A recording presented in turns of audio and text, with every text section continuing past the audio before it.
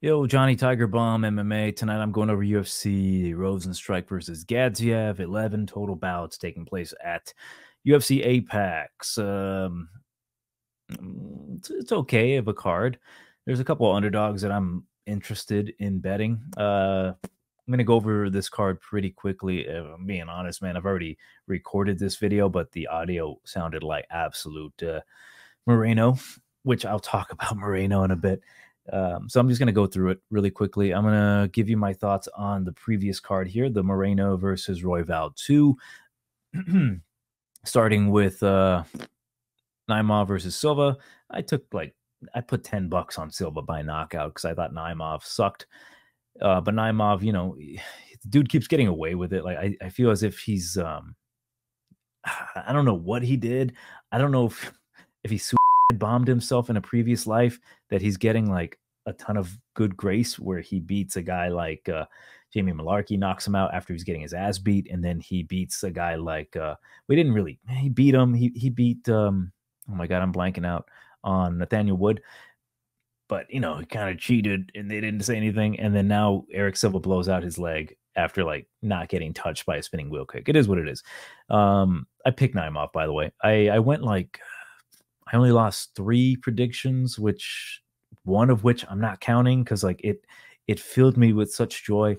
I'll talk about it when we get there. Felipe Dos Santos defeats Victor Altamirano. I thought Dos Santos lost. All right. I had a parlay with Dos Santos, and I shit thee not, I was ready to rip up that parlay. It was Dos Santos with Barcelos and with their Zell Hubers and their Rosas Juniors. I actually had my main parlay, which was Zohuber and Rosas Jr. Ended up just being a 2-unit play on Zohuber, which it keeps happening to me. But anyways, I thought Felipe lost. Previous video, I'm not going to lie, I talked a lot of shit about the judging. I don't really feel like doing it again, but I'll just say this. With the precedent set with damage being the #1 priority, you overestimate damage sometimes, and it outweighs everything else that happened in a 15-minute fight where, say, 27 takedowns can happen. I'm exaggerating here, but Felipe lands 20 good punches. Those 20 punches outweigh those 27 takedowns with no damage. And I think that's a little unfair. I think damage needs to be scored based off of what damage truly is. Not everything is damage. You kick somebody and you hit somebody, those punches and kicks aren't always the same. Anyways, Felipe thought he lost. Fuck Altamirano. He did try to weasel a victory here in Mexico. That was unacceptable. Ronaldo, lazy boy, basically. Rodriguez defeats Bondar. I was surprised that the line swapped. He was a underdog. Bondar was a favorite in the beginning. It swapped. Bondar was the underdog. Rodriguez switched. I don't know why.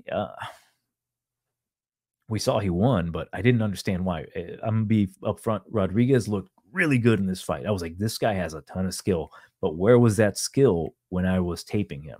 I saw the skill when he fought at 125 against Jerome Rivera in the Contender Series. He looked good. Like, this guy has the skill, but in his regional scene at 135, the dude sucked. He winged his punches. He just did not look impressive. But in this fight, I was like, this guy he's got it. I don't know if at 125 he just fights better.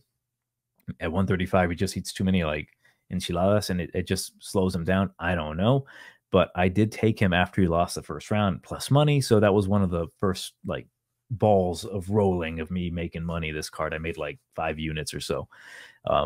Next bout for ACM, Claudio Boyas. All I'm going to say is that 30-27 for ACM.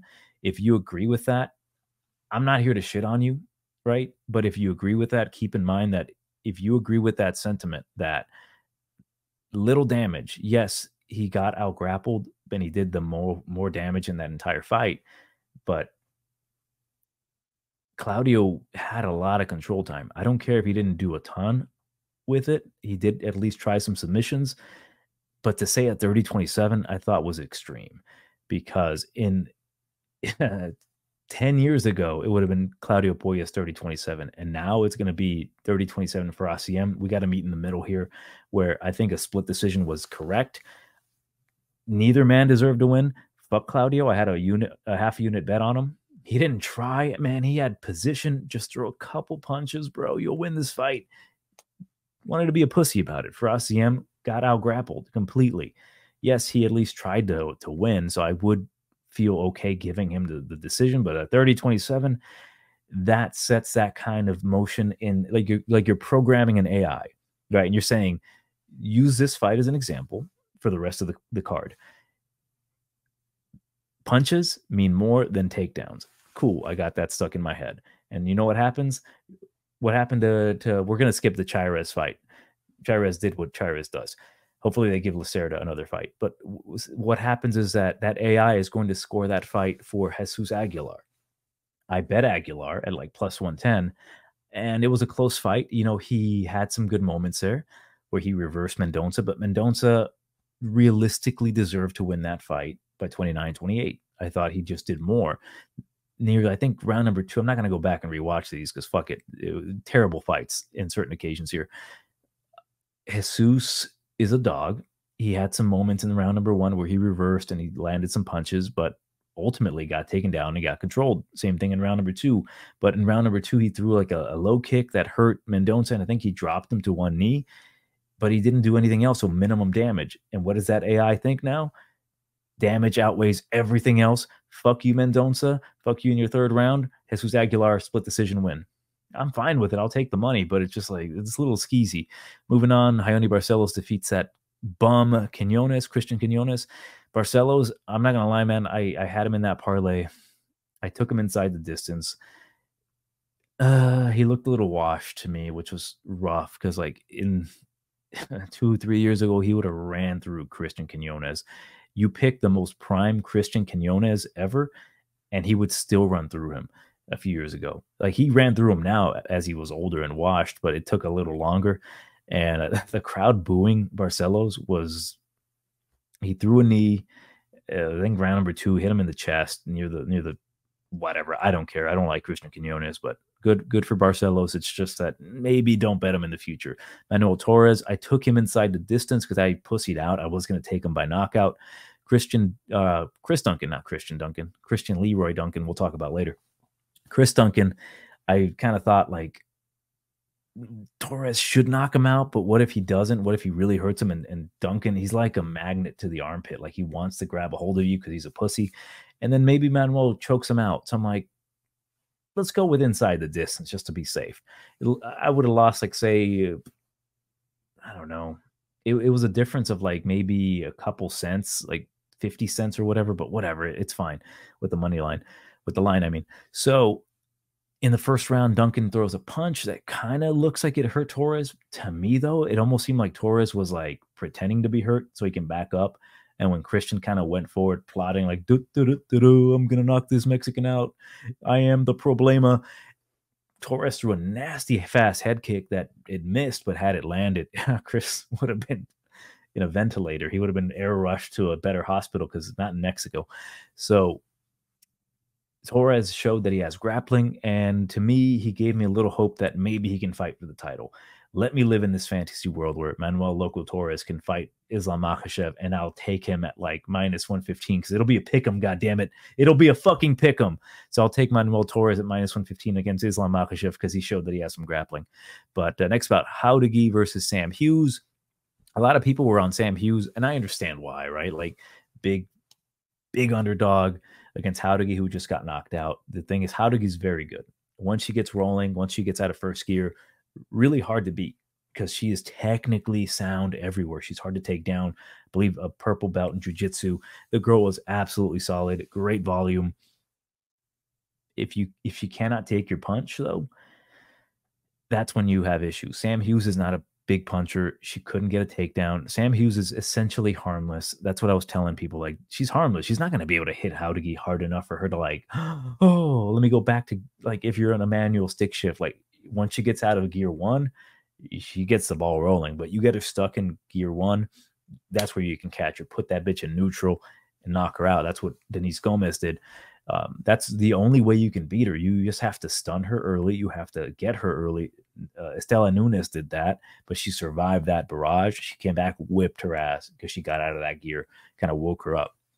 Keep an eye on that. If she's ever going to fight a girl that has any bit of knockout power that can potentially catch her with something, that's where you want to take a shot. Other than that, Howdigi is going to just steamroll a lot of girls because she is that good.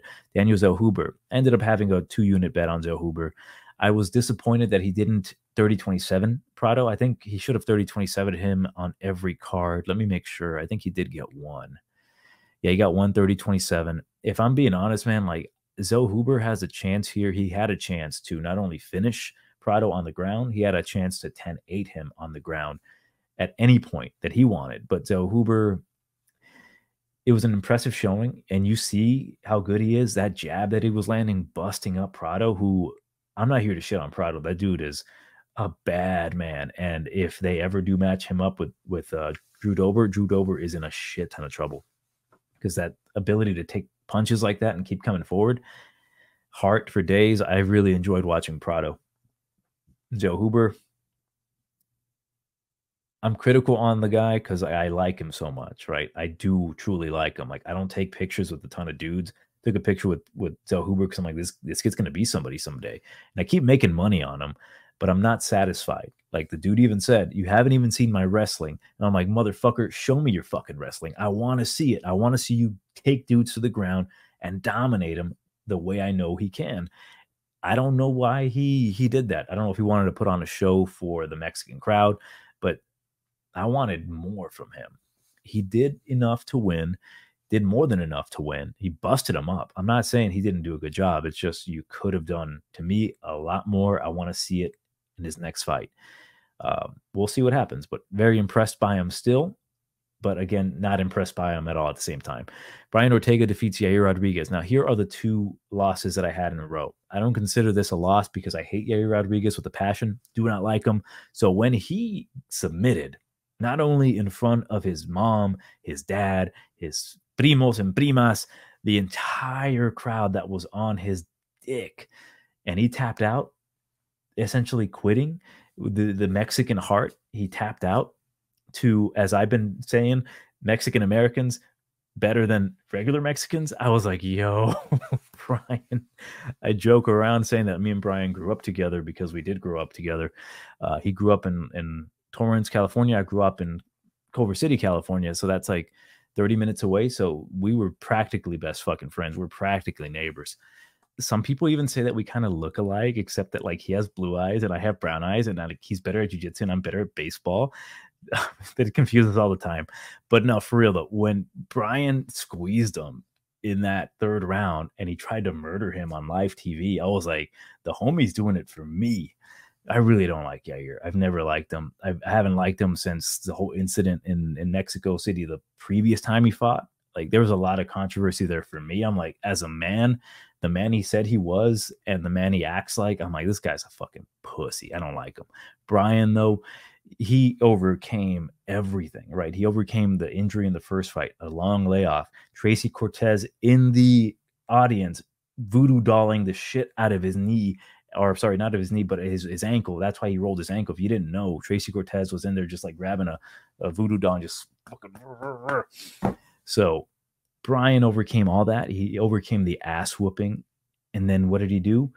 He picked apart a very gassed Rodriguez. Now, I picked Rodriguez to win via TKO doctor stoppage, which, if I'm being honest, man, I was like, shit, man, I can't believe I'm right about it, because I saw his face. He got busted up, and Yair was like, I'm thinking he still has enough gas in him to do a little bit more damage before he fully gasses out, because it was a 5-round fight, and I knew he's not going to have that kind of gas, so he has to do a lot of damage early. Fucking Christian Eagle Ortega ended up overcoming. He had the power of the eagle plus the power of Christ together. Super duper combination there, and ended up submitting him. I really like that he held the choke on a little bit longer. He explained why he couldn't hear, and I truly do believe him. Like, for real, he had the altitude. He's like, my ears got covered, and he was squeezing and he was praying to the eagle god. They're like, y'all, please let me get this. And then Ortega, or not Ortega, but Yair's kind of tapping like a, not only is he a little bitch, he taps like a little bitch. Hopefully, like, the crowd booed him and threw Modelos at him. That would have been perfect. I really don't like Yair Rodriguez, but proud of Ortega, my hermano, my cousin, my compadre, if you will, my neighbor. I'm happy for Brian. I want to see him succeed, for real. I've always been a fan of his. Like, I saw him fight in LA. He walked out. The whole crowd loved him. Like, he got a submission over Moicano.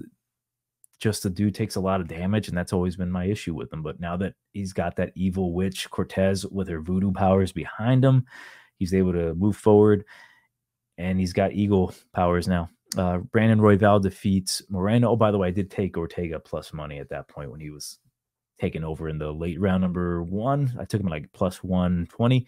That's the whole thing. I made like 5 units on this card by doing a lot of live betting, particularly Brandon Royval. I put like half a unit on him. So a quarter unit on him live plus 275 and plus 200 again.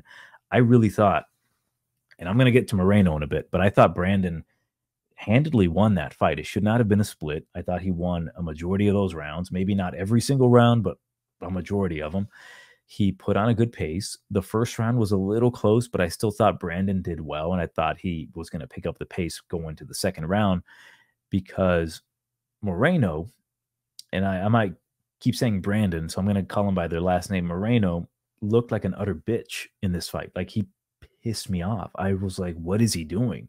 He's just waiting and not wrestling and spamming overhand rights, which they were semi-effective, but that's all he did. And then he would wait, and then he would clinch up with Royval. Wasn't even trying to wrestle him. He just looked, honest to God, to me, the look on his face looked as if the cartel took all of his pop figures hostage and said, we will open them. We will rip the box open if you do not throw this fight. That's how it looked like to me. And I'm like, Brandon Moreno does not deserve to win this fight. Royval, I took advantage of the situation. I'm not saying like I'm this fucking mega genius. I saw the rounds. I accurately happened to predict that it was going to go his way for certain rounds. And I was a little stunned that like it was plus 200, plus 275. I'm like, I think he's winning, and it's 1-1. I thought going into the third, why is it plus 275? So I'm like, fuck it, let's go with it. And I cashed out. I was happy with it. Brandon was not, or Royval wasn't happy with the 49-46 for Moreno. I thought that was like, they're trying to rob my boy here. I'm a bigger fan of Raw Dog than I am of Assassin Baby. But yeah, it was a weird night. The whole judging was a bit weird. So I'm going to get started here with the breakdown for Gaziev versus Rozenstruik, first fight of the night. I have a parlay here with Christian Leroy Duncan. I think he's going to win by knockout. I don't think he's got anything that Ribeiro can deal with. He's much faster. He's much quicker with the kicks. He keeps distance very well. He hits hard, nasty in the clinch, nasty with the elbows. He's just too fast. Minus 260. I think it should be a lot higher here. I don't think Ribeiro has anything for Leroy Duncan. He gasses out. The dude is predictable. He's plotty. He does have power, right? And I think he does clinch decently, but he gets reversed. And I think that's where Christian Duncan's going to take advantage. He's going to do essentially what he did against Tululin, clinch him up early, get him slowed down, get a lot of lactic acid. He's going to stay on the outside, use his kicks, use his good movement. Hell, I can even see him knocking him out with a head kick. Like Ribeiro does keep his arm, his right hand really low, which is how, oh my God, Russian twink, what's his name? Kopylov was able to catch him. And I called it. I'm at the bar. I'm like, yo, I think he's going to catch him with a head kick, and then caught him with a head kick. So Duncan is just a nasty, nasty guy. And he's going to have issues going forward, right, with better strikers that can kind of give him a little bit of a lesson when it comes to like point fighting. Even though Duncan has like a point fighting kind of style, like a Taekwondo style, the dude will spin. I just think he's too fast. He's going to knock out Ribeiro. I'm going to say round number 2. Moving on, we've got Radzhabov, Loic Radzhabov, the Tajik tank versus Abdul Karim Al-Sawady. Minus 155 for Al-Sawady. Come back on Radzhabov plus 130. I think this might be a bit of an overcorrection of the line, right? He got his ass beat by a Polish tank, damn near a damn Panzer tank in Ribeiro, kicked the crap out of his legs. And now he's fighting, in my opinion, a 145er who's at 155. To me, Al-Sawady's not really the most threatening dude, right? He's got a very Bilal Muhammad style, a very Merab Dvalishvili style, where he just throws a lot at you. He tries to take you down. Sometimes he doesn't get the takedown, but the threat of the takedown is probably the biggest weapon for him. He's not going to have that here against Radzhabov, who's a good striker. He's a good grappler. He has a lot of power. The issue is that he does tend to gas out.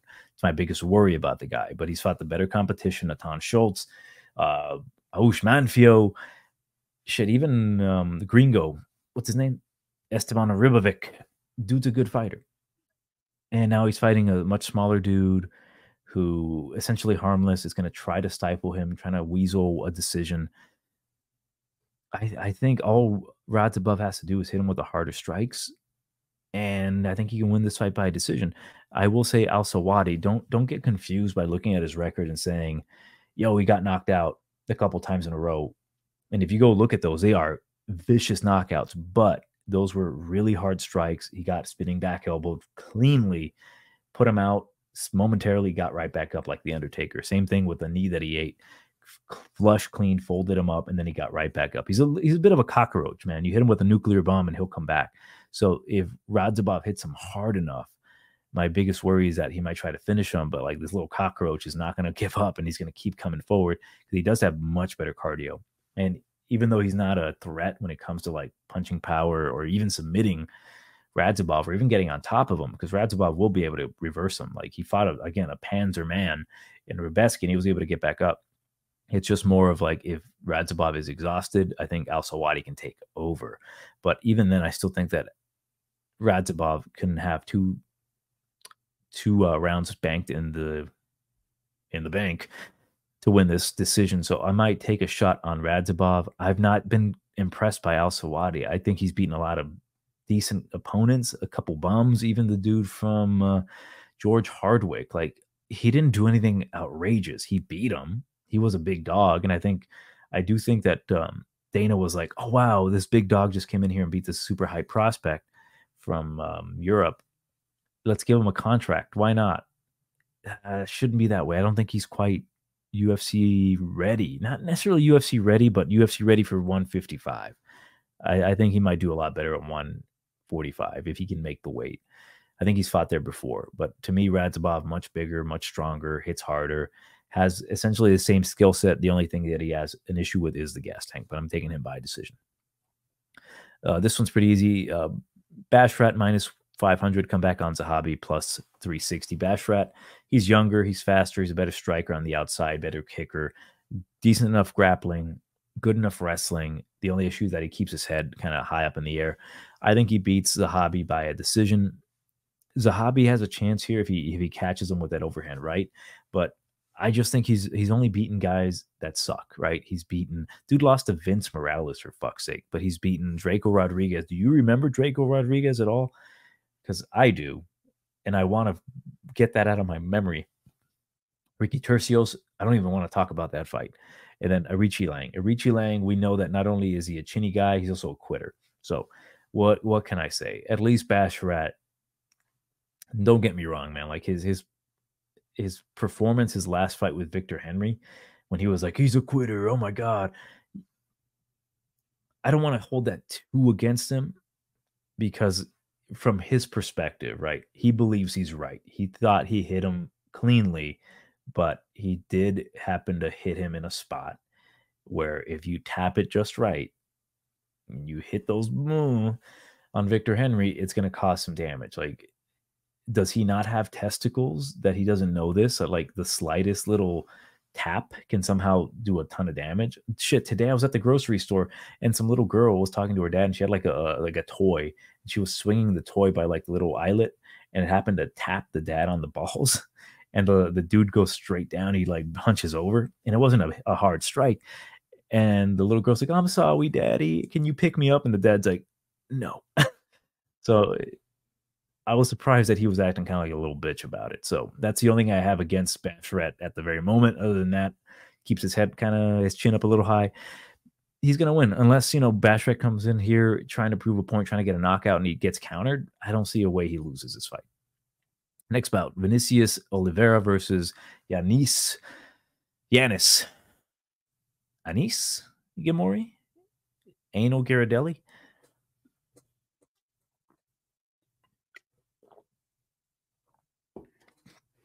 I don't know why, but I pictured me drinking that like I drank it weird. Maybe I'm just self-conscious about how I drink. Anyways, minus 175 for Loke Dog. Vinicius Oliveira. Come back on Giannis Ghemmouri is plus 145. I'm going to be very clear. I'm going to take Ghemmouri. I might take a shot on him after I'm done recording this crap. I think he can not only win by a decision, but I also think he can knock out Oliveira. Oliveira, he's a solid prospect. He's got a lot of power, really hard low kicks, throws vicious everything. The guy is what, 19-3. He was a former champion. He's gone 5 rounds. My issue with the guy is that he is not, to me, mature enough to be in the UFC.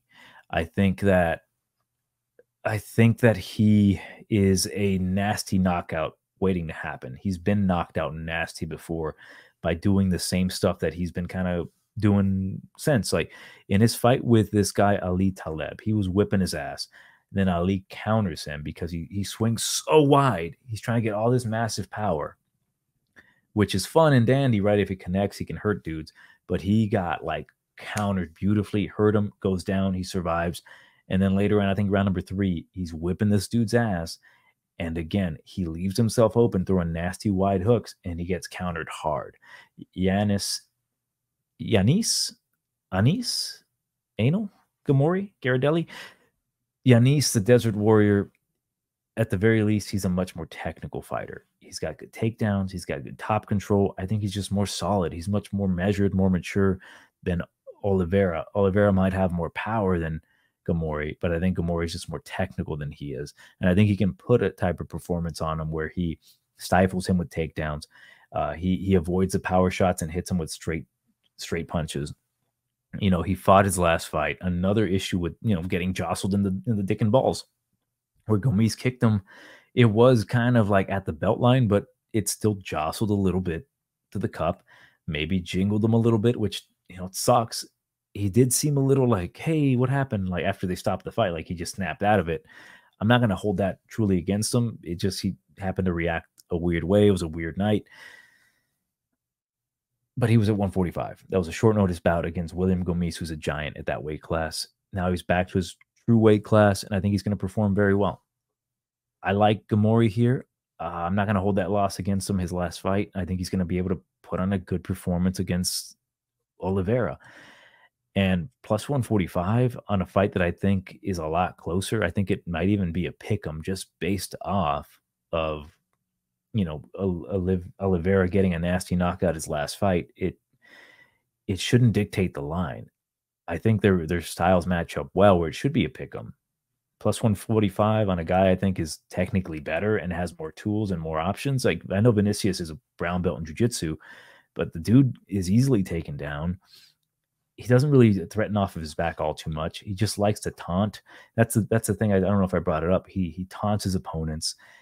He just doesn't seem like he has that maturity yet. Like if say he's taunting Ghemmouri and then he's throwing wide trying to hit him and then Ghemmouri just counters him and knocks him out. Like I've not seen Ghemmouri knocked out. I've seen Oliveira knocked out. I've seen Oliveira get hurt against guys he should not be getting hurt against. If he gets a nasty knockout here, we can fade him next time. But currently, I think Ghemmouri has enough skill to beat him. So I'm going to go Ghemmouri by a decision, possibly even knocks him out. But the cleanest route for him to win, that decision. Next bout, Eric Anders versus Jamie Pickett. Simply put, I'm going with Anders. The reason I'm going with Anders, I'm just going to say round number 1 knockout. Eric Anders, to me, still has it. Jamie Pickett never had it. Jamie Pickett's just a big body. A big body. He's 13-10. He's 6'2", 80-inch reach. He's got 5 inches on Eric Anders. That's not going to matter. Jamie Pickett's kind of harmless. And I say kind of because, you know, he doesn't really possess any true ability to beat top-level guys. Eric Anders, at the very least, hasn't lost 4 fights in a row. He's been training with a good camp at one point. You know, I don't know if he's still at fight ready. It doesn't matter. He still has that kind of experience in him. He has a more of a grappling style, and we know he has nasty power. They're both up in age. The issue is that I'm not taking minus 340 Eric Anders. I don't care if you think he's a lock. I don't feel comfortable with that because Jamie Pickett is still a big dude, a big body that can throw a punch. And if Marc-Andre Barrio can drop Eric Anders, shit, Jamie Pickett can probably do it with 5 inches of reach. Eric should come out here, make it look easy. If he doesn't make it look easy, I'm very glad I don't have a ticket with him. Next bout, Raul Rosas Jr. versus Turcios. Rosas by knockout, round number 2. Round number 1, round number 2. Turcios, he's a magnet for left hooks. He's going to eat something. If Raul Rosas keeps it on the feet, I think he's got the power to knock him out. Ricky, he's crafty on the mat. Raul's just a better wrestler, I think, better at getting top control. Ricky's just very good at scrambling. We'll see. Issue is that if Raul Rosas, which, he pulled out of his last fight because something, I don't know, maybe tummy issues. I was saying that maybe he ate some Mexican frosted flakes, which I think they're called zucaritos. If you've ever eaten Mexican cereal, it's not good. I don't like it. As an American, I don't like their cereal. It's like either too sugary, it just does a number on your stomach. So I'm like, he probably ate a bowl right before going out. He's like, oh, I love cereal here. And then, he's like, oh, my stomach. I don't know. I don't know what happened. That's my only concern here. It's going to be at 140. I just realized that at a catch weight. So maybe he did have some diarrhea. I don't know. Montezuma's revenge. I'm not betting Ricky, or not Ricky. I'm not betting Raul Rosas in this spot. Like, if he comes in here like with any issues, I'd rather not be on that side, but I do think he wins by knockout. Next bout, we've got Umar Nurmagomedov minus 1,000 against a newcomer, Bekzat Almakhan, 17-1, 650 plus 650 on him. I think Bekzat is a good fighter. I think he can win the UFC. I think he can actually beat guys like who's that dude? Sergey Morozov. I think he can beat guys like Paiva's no longer in the UFC. He can beat guys in the UFC for damn sure. He's not going to beat Nurmagomedov. Like, he's got good punches. He's got decent enough wrestling, but this isn't anything Umar hasn't fought before. He's just better at keeping distance, and I think he's just got the better grappling. So Bekzat, I think, has got better strikes, better punches. The kicks of Umar is going to keep him on the outside. Umar's got just the better wrestling, and I think he's going to find a submission round number 1 or 2. It's just simple as that. Like, who in the right mind sanctioned this? Like, hey, let's just get this guy out of nowhere and have him fight Umar Nurmagomedov, who's number 8 in the world.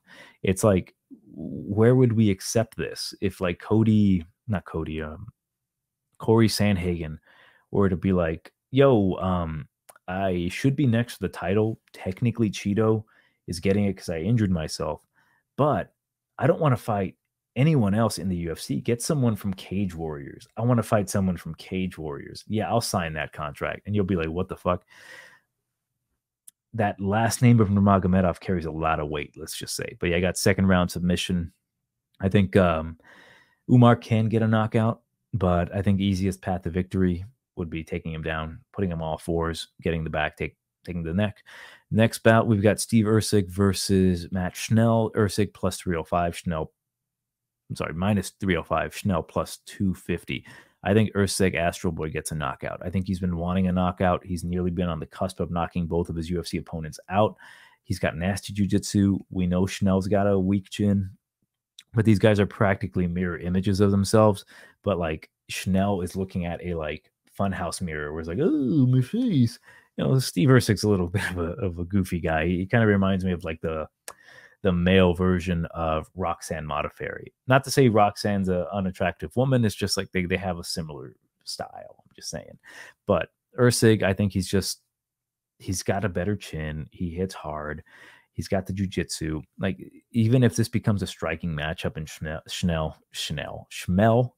Schnell has good moments where his boxing is very good. Like, the guy's a good striker, very fast hands. But you also have to remember, the guy had a shit-the-bed moment against Bontarin where he was getting taken down and he had nothing for him. He was just like, oh, I don't know what to do. I forgot how to fight. Steve's not going to have that issue. Steve, he's crafty. He's got power. I think he knocks him out. And I mean, I think he knocks him out. There's a chance here he can like hurt him and then jump for a guillotine or maybe get a rear naked choke because Steve's got that kind of jiu-jitsu. But I think he's going to get on top of him and finish him with strikes. So I'm going to go with Erceg. I'm going to look at that round. Not round number 1, I'm sorry, the props for knockout for Erceg and see what they look like. I'm hoping that it's like they're overvaluing No, they're not going to do that. Schnell's kind of a knockout machine. He gets knocked out easily. So I'm assuming the submission line is going to be better than the knockout line, but we will see. We will see what happens. But I've got Erceg by knockout, round number 2. Next bout, this is the second leg on my parlay. I've got CLD, Christian Leroy Duncan with Mohamed Mokaev.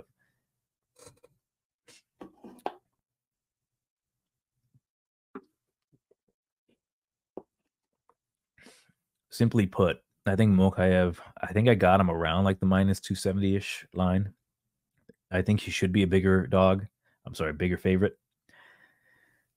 Perez, plus 220. I don't buy the Perez is washed bit. I don't buy that. I don't buy the fact that like the injuries and the pullouts are going to make him any less of a good fighter. I don't buy any of that crap. What I do buy is that I just think Mokaev is just much better than him at any point of his career. I think Perez, and I don't say this to be mean or anything, because I'm a mean dude. I'll say some fucked up shit. But truly, I don't think Perez was ever really a title contender at this weight class. And the Figgy era was weird because Figgy got the belt from knocking out and then choking out Joseph Benavidez. Joseph Benavidez knocked out Alex Perez. Alex Perez? Yeah, Alex Perez. I forgot his name for a second, my bad.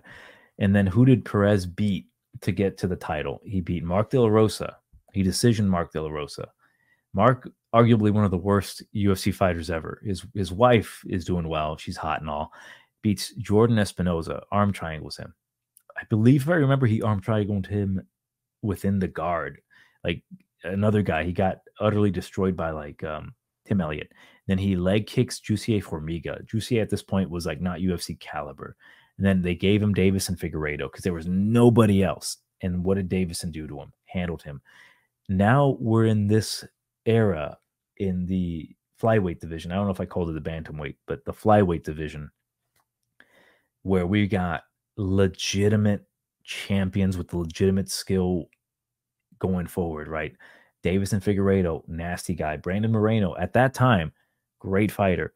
Pantoja, we saw what Pantoja did to him. Like, yes, and he did fight the two champions, Figueiredo and Pantoja. So I don't take anything away from him from getting like finished in the first round on both ends, but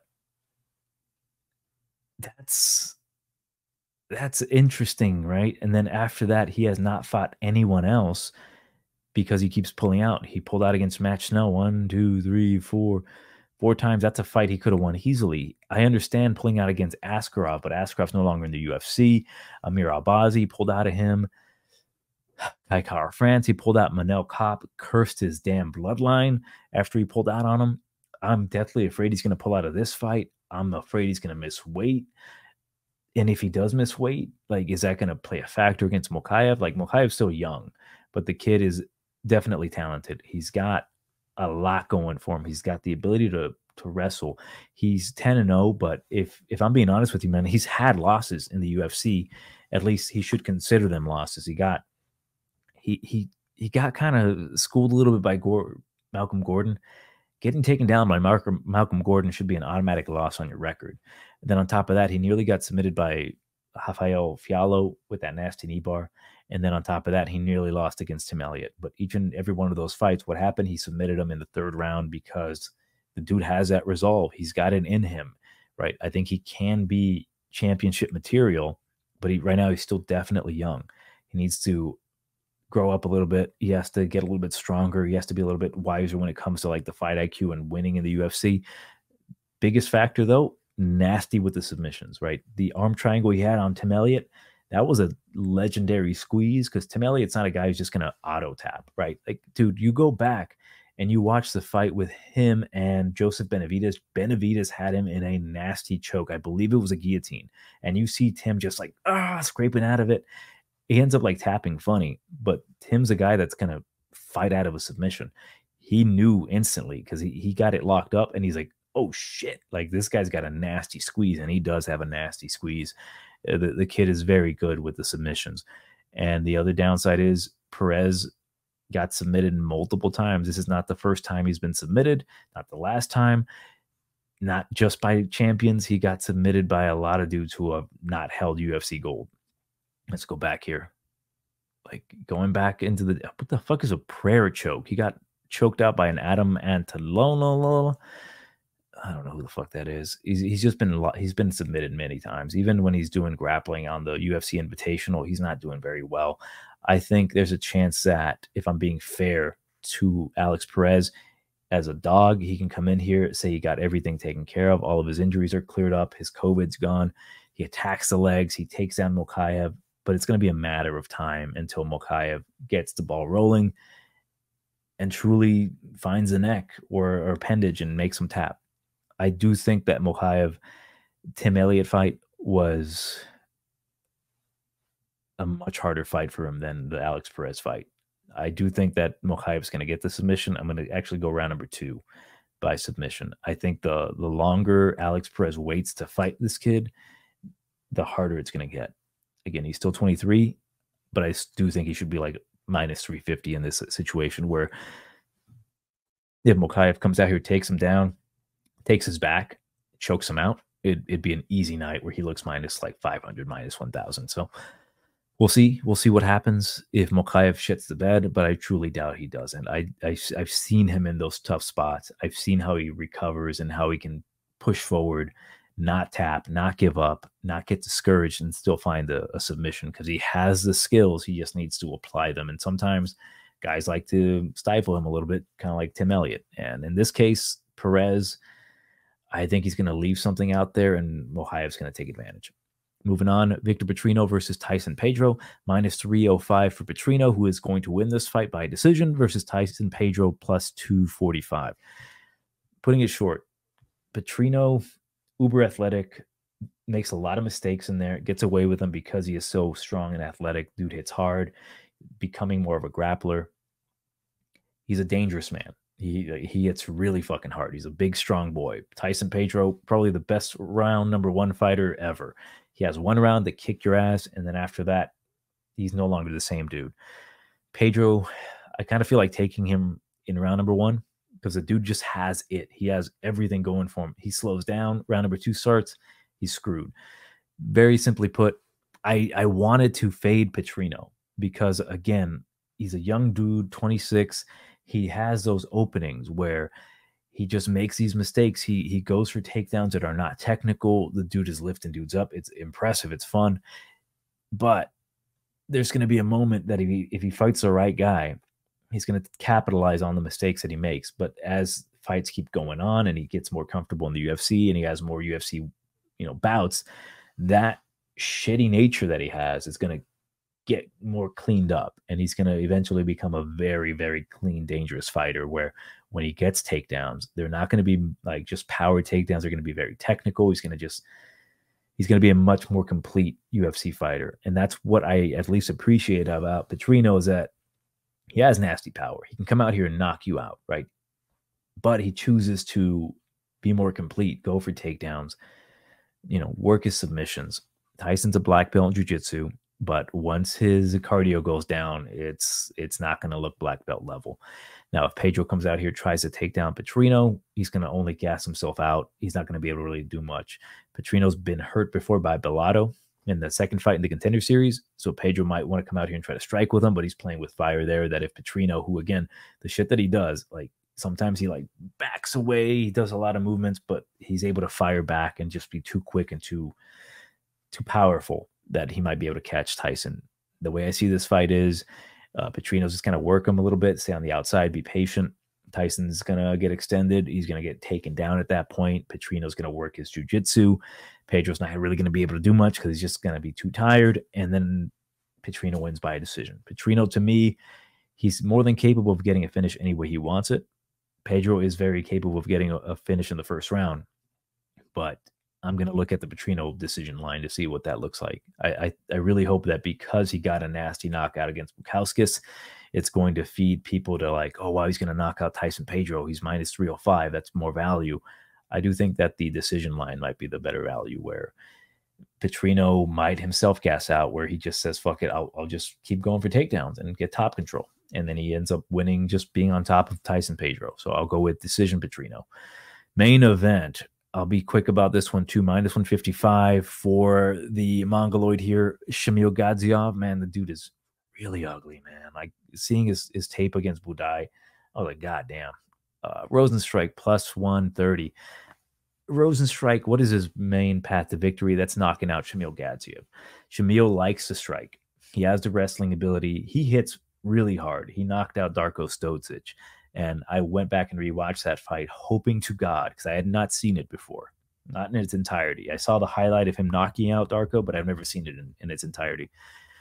Darko was a much smaller guy than Gaziev.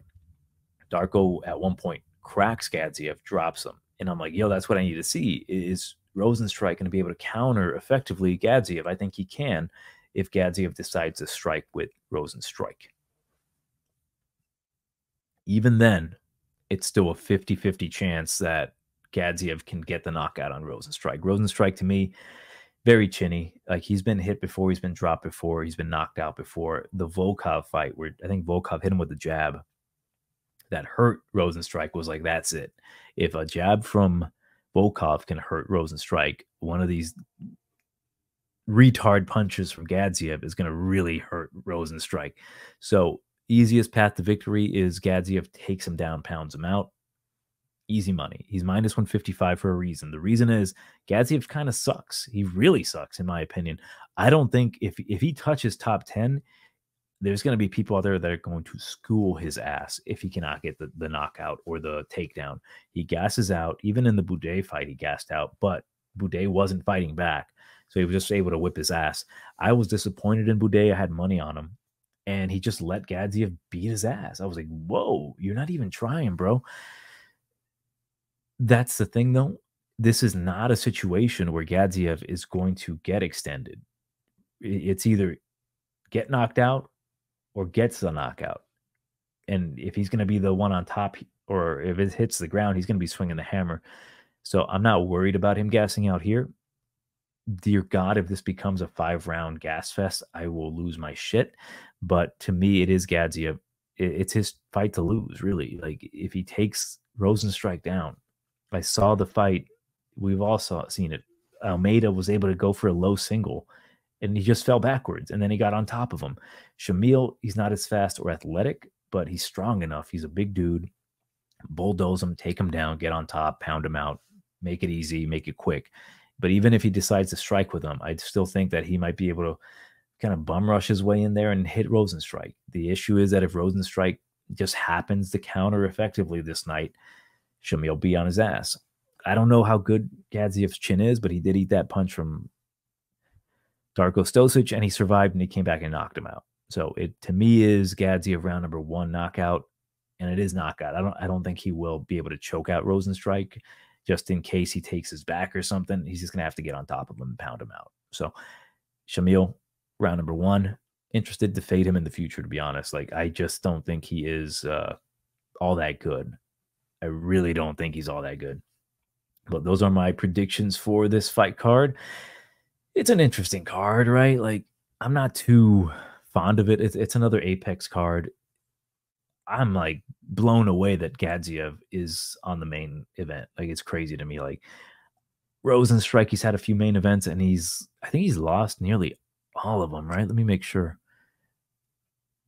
Was his fight with Officer Dacus a main event? No, it was not. So actually, I'm curious now. He lost against Gon. He lost against Volkov. He lost against Almeida. So realistically, he's going to lose here to Gaziev. So just the way of the world. So yeah, Johnny TigerBomb MMA. Let me know what you think in the comments. Like, share, subscribe. It pains me to say that shit because I'm like, it's pretty gay. Like, please like me. Please click the button. But yeah, Johnny TigerBomb. I will catch you next week.